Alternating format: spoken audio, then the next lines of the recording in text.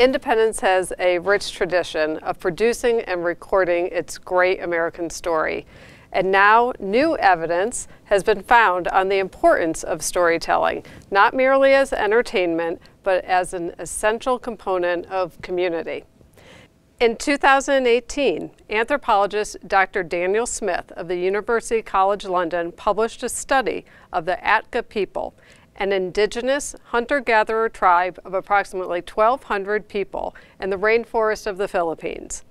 Dr. Smith's research focused on the tribe's traditional stories that communicate values of gender equality, cooperation, friendship, and social bonding. One story is about an argument between the sun and the moon, portrayed by a male and a female, over who should light the sky. Ultimately, the sun and moon agree that one will have the day and the other the night. Dr. Smith observed that the common values expressed in the tribe's folklore has a direct connection on how members of the tribe treat one another and share their responsibilities and resources.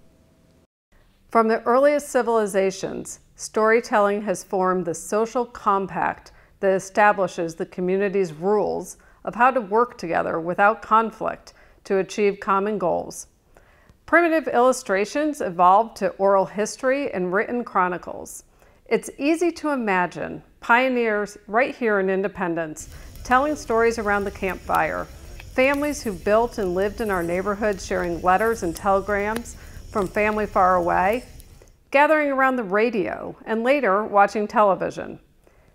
Humans continue our relentless pursuit to create and consume stories by reading, talking and texting, watching Netflix, and scrolling social media. Our stories are part of our city's history and serve to transmit knowledge and values from one generation to the next.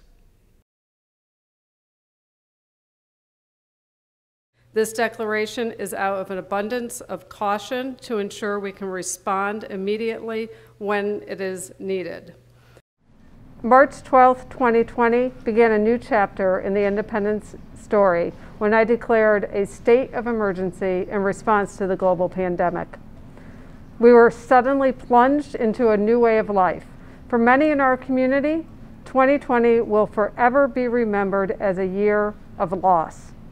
Loss of employment and security, traditions and routines, and tragically, the loss of friends, co-workers, and family members. We especially remember those who served our city with valor. Sergeant Jason Young, firefighters David Jamison, Michael Stitt, and former Mayor Don Reimel. 2020 put our community to the test, and we have responded with strength and fortitude. Each day of the ongoing pandemic, countless acts of care, compassion, and cooperation take place to meet the material and emotional needs of our community through the coordinated efforts of our city leaders, our professional staff, and our volunteers. Nearly 2 million pounds of food have been distributed to families and seniors. More than $2 million of utility assistance, as well as a moratorium on late fees and disconnections, is helping ease worries for families coping with financial hardships. When we face budget cuts, we turn to our friends for help. The KCATA shared its CARES Act funding with us to prevent a severe reduction in bus service, ensuring citizens would have uninterrupted access to employment, education, and health care. Governor Parsons allocated over $1 million of Missouri CARES Act funding to the Independence Parks, Rec, and Tourism Department to lead regional marketing efforts to promote local tourism. These past 12 months, citizens have demonstrated a courage and creativity reminiscent of the trailblazers who throughout history have been drawn to Independence as a place where new adventures and new ideas are fostered. Our great American story, passed from generation to generation, includes the brave souls that found in Independence what they needed to face in an uncertain future and seek a whole new world. I believe those stories formed our city for this challenge. Our community was prepared, and adapted and moved to action. Independent citizens of all ages and walks of life sewed masks, packed food boxes, and cheered for teachers, school children, and healthcare workers with car parades and different tributes. Teddy bear hunts, sidewalk art, food trucks, driveway dinners, and portraits helped people stay connected to longtime friends and form new bonds in their neighborhoods and across our city. Civic clubs, social clubs, and places of worship adjusted to online and drive-through events.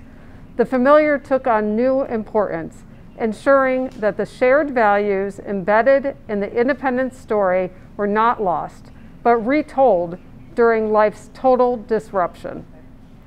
The study of the Agta tribe reveals the worth of traditions and customs. They're not just amusements, but transmitters of a community's fundamental values. The 2020 editions of treasured events, like the annual holiday lighting on the square and the visits of Santa, were reimagined on virtual platforms or in socially distanced formulas.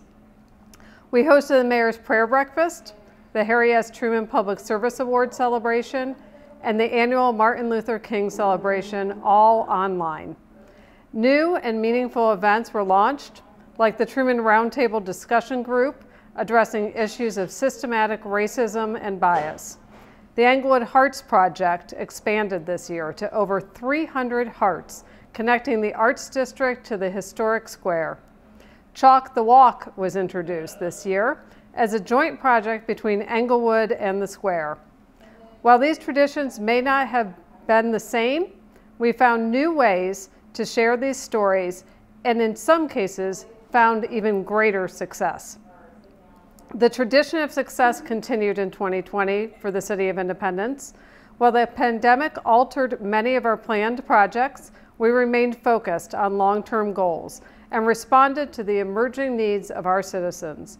The public health crisis emphasized the need for Independence to reestablish our health department to provide communicable disease services. Earning recognition from the state of Missouri as a local public health authority proved to be an enormous challenge and one we believed could take years to accomplish. But thanks to an intense coordinated effort, Independence was granted this important status in November of last year.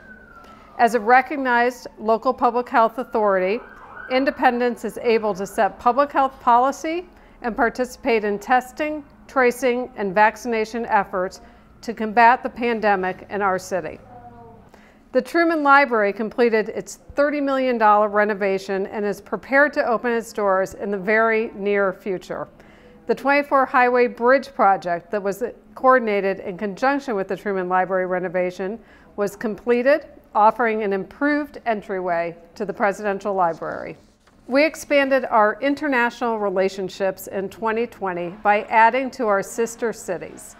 For more than 40 years, Independence and Higashimariyama, Japan, have maintained a cherished bond. Along with our neighbors, the city of Sugar Creek, we now have a second sister city relationship with Martin, Slovakia.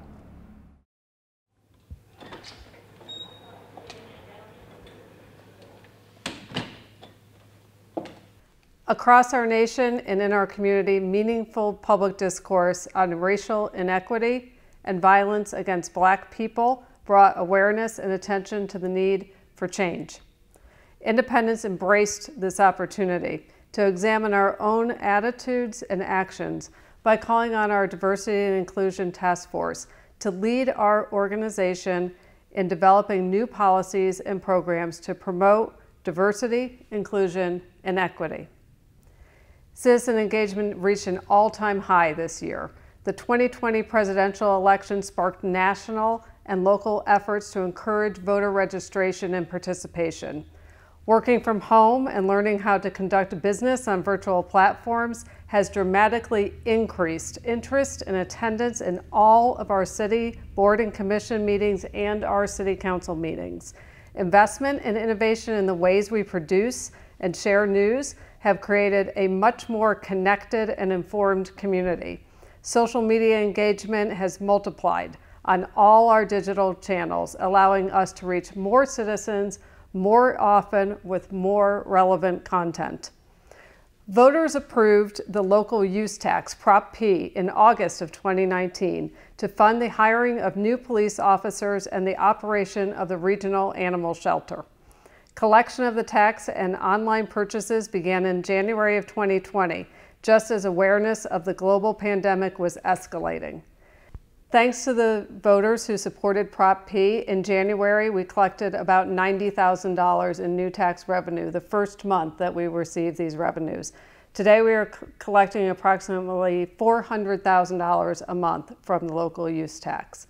Provided the use tax continues on this current pace, the city's general fund and special tax funds, including police, fire, streets, parks, and stormwater, will begin benefiting from the use tax revenues. When the campaign was launched for Prop P, it was anticipated that fully funding pets and police would not occur prior to 2039. Both will be fully funded this year. This year marks the conclusion of the Independence for All 5-year strategic plan. The plan was adopted by the City Council in 2017 to create a clear, measurable set of tactics to achieve the community's most pressing goals. In its 5th and final year, most of the plan's 74 goals have been reached or are substantially underway. Your City Council has embarked on formulating Independence for All 2.0 to chart the course for the next 5 years. The 4 areas of focus remain unchanged: customer focus, quality, financial sustainability, and economy. Our adopted business plan for the upcoming fiscal year will address key concerns and opportunities to decrease and deter crime, reduce blight, and strengthen neighborhoods. We can no longer rely on our long-neglected public infrastructure and aging equipment. Investment in public infrastructure, especially sidewalks, and in our public utilities can no longer be ignored. These are matters of public health and safety, as we saw during the rolling blackouts just a few short weeks ago. The city and our community partners are collaborating to develop housing policies that support our community's vision and offer an appropriate mix of housing types and pricing. Protecting the safety of our neighborhoods, businesses, and visitors is a basic expectation of a successful community.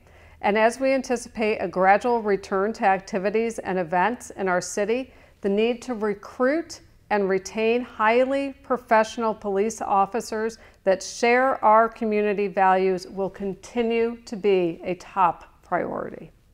Dr. Smith's research on the Atka people revealed more than the importance and tangible effect of a community story, but also about storytellers. Within the tribe, those who were considered the most skilled storytellers received the most reward. The segments of the tribe that had the highest proportion of storytellers displayed the highest amount of cooperation, providing for one another, and even living longer lives. Though our city and many of our citizens have been shaken by the tragedies and losses of this year, we have also been stirred to service in ways we may not have imagined nor even thought possible. We are all able to be the storytellers, sharing with family, friends, and our community. Like every great story, Independence's story is abundant with adventure, suspense, triumph, and defeat. Yesterday, today, and tomorrow. In its telling, we ensure that the state of the city is strong, and we are ready for the next challenges in the chapters that lie ahead. Thank you for your contributions to our city's story, and thank you for the privilege of serving as your mayor.